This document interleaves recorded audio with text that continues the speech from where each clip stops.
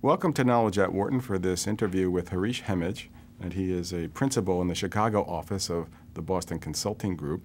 And we're going to talk about a challenge that a lot of big companies face in an age of global advertising and global marketing. And that is, if you're a big company operating across 50 or 100 or more countries and perhaps dealing with 1,000 or more outside agencies, how do you harmonize all that? How do you make sure that you're getting the most efficiencies out of your spend and also in getting the clearest message across to your customers? So, Harish, thank you for joining us. Oh, it's my pleasure. Thank you. And starting from that context, anytime a company works with hundreds of suppliers or even thousands of suppliers, it's inevitable, I would think, that some inefficiencies are going to creep into the supply chain. So in a way, absolutely. There's no reason that marketing or advertising would be different. It's just a service rather than ordering parts for widgets. So could you give me an idea? I know you've looked at this problem closely and worked with companies. Give us an overview of what the problem is and ways to think about improving the situation. Yeah, absolutely. So this has certainly been a topic top of mind for a lot of senior executives across, especially the consumer products areas, but also other industries as well. But within consumer products themselves, the challenge has become that the marketing budgets themselves have become, upwards of 10% of revenues for a lot of big companies. So you're talking billions of dollars of spend. And within that, more and more in the analyst calls, investors are actually pushing to make sure that companies are getting value for that scale. But the challenge comes in that with that scale comes complexity and lack of transparency in terms of what's actually going on, because you're going from an environment where you had, single market, single brand kind of businesses to 50 plus global markets managing multi-brand portfolios. So the ability for you to be able to actually manage that as a CMO is really, really challenging. And the procurement function is in the role to be able to help them actually manage some of that spend. And so the companies that we've worked with, we've worked with many of the largest consumer products companies in the world, over $50 billion in size. And some of the key themes that we've heard that people are under more pressure to be able to deliver value and to show that they're improving. And some of the biggest sources of inefficiency that we've seen are around really three areas. So you talk about the agency proliferation, the number of agencies that they're working with and the rapid expansion of that.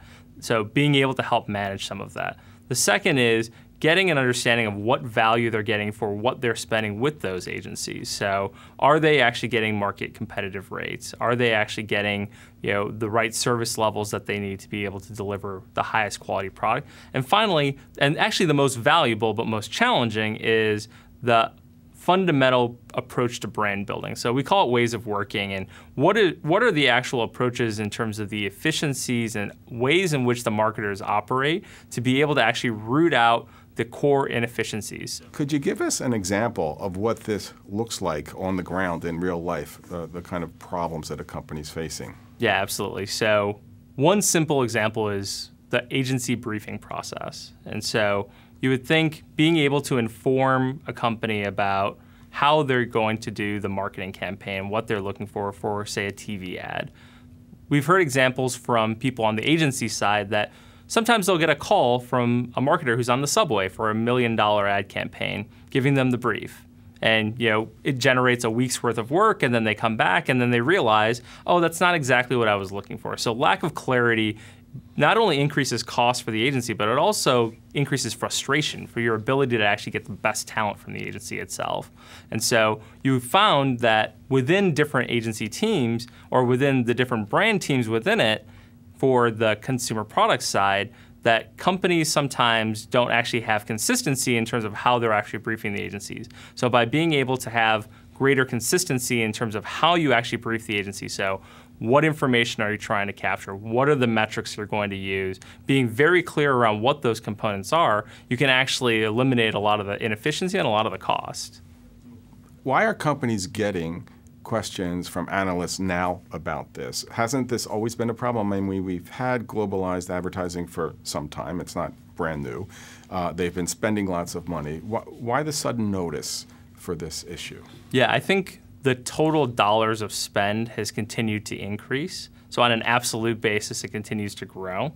And the second piece around it is that with the proliferation and fragmentation of media has resulted in actually proliferation of the agencies that people are using.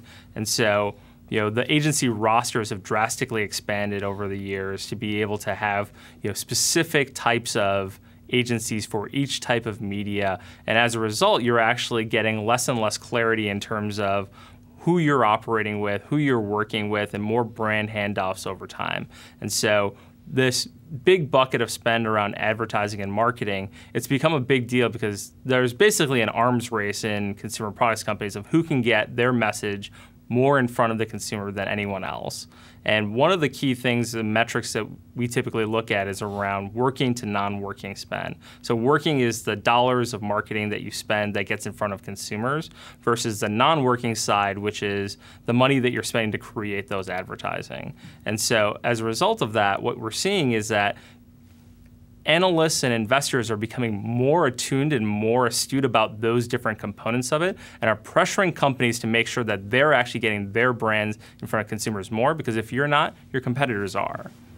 To what extent is the digital world driving this, or how big of a part is it if it's not driving it? Yeah, it's probably increasingly important. So for some large companies, digital can compose 20 to 25% of their total marketing budgets, but it's not actually the biggest driver. The biggest driver is still traditional media and traditional television. That's where the dollars are.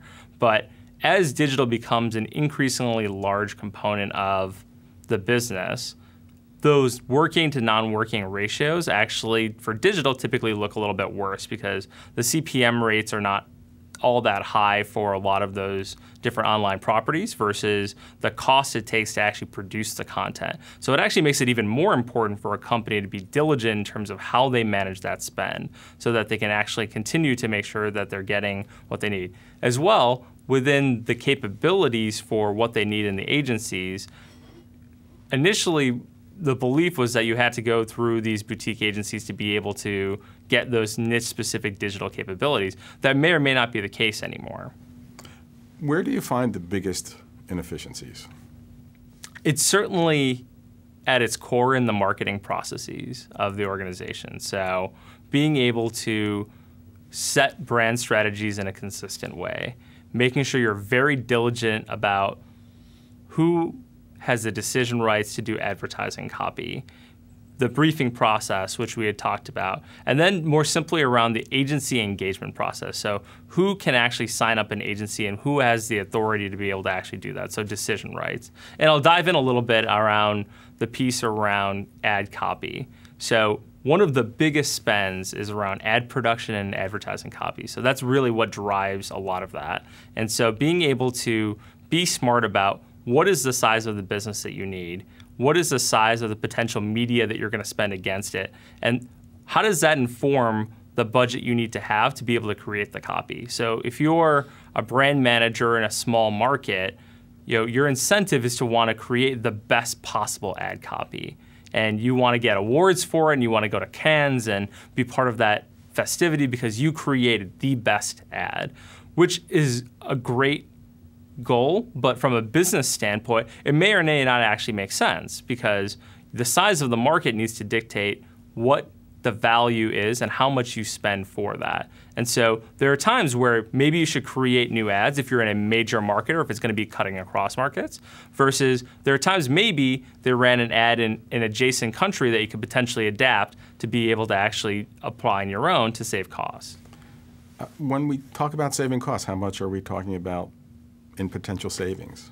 Yeah, absolutely. So in terms of resetting agency negotiations through consolidation, we've seen upwards of 10 to 20% of the advertising agency expense costs. From the broader changing marketing ways of working, it's upwards of 20% of the non-working spend. So it's actually very, very material.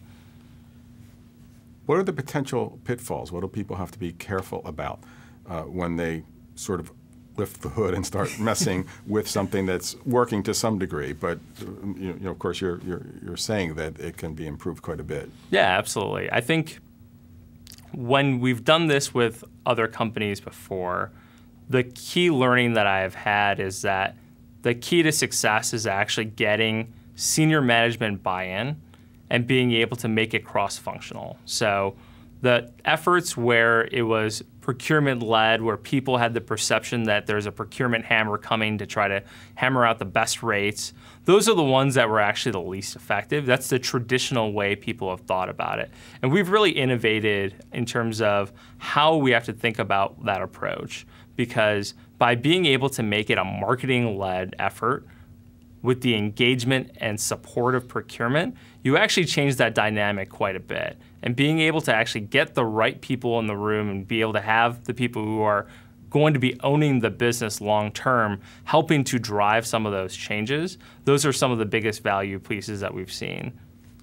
Okay. So part of the aim is to consolidate the number of agencies you're working with. You gain efficiencies by doing that.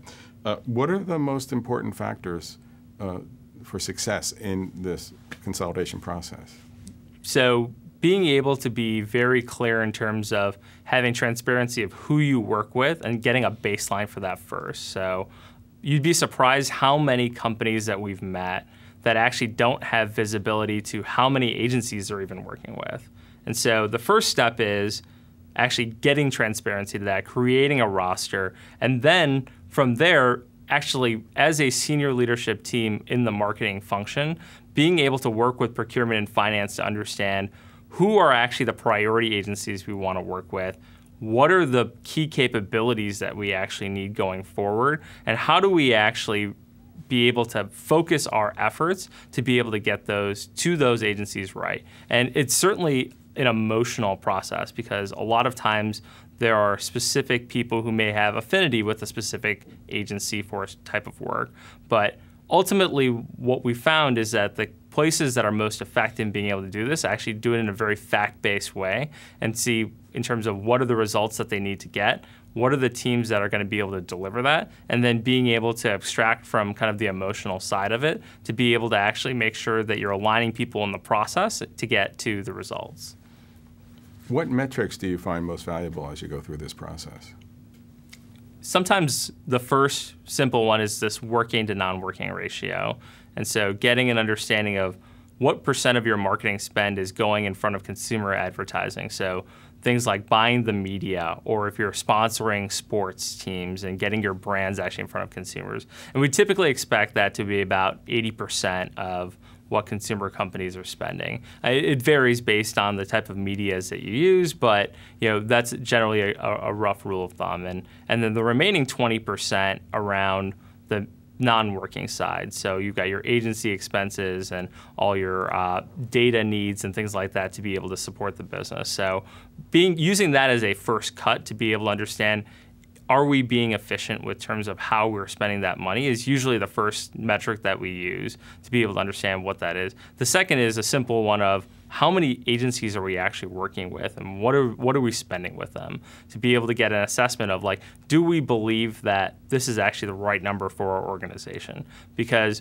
ultimately, we will mirror our suppliers. And so if we have a highly fragmented supplier base, which is taking up a lot of our time, our marketer is going to be spending more time managing the suppliers than they are actually managing the brands. Which companies benefit most by looking at the non-working spend? It's really any company that has a material marketing spend. So the companies that have been really at the forefront of this are very much on the consumer product side. So they're the ones who have been really pushing it. And you can see in a lot of the investor relations and public reports of CEOs and CFOs of big global consumer products companies talking about this specific issue.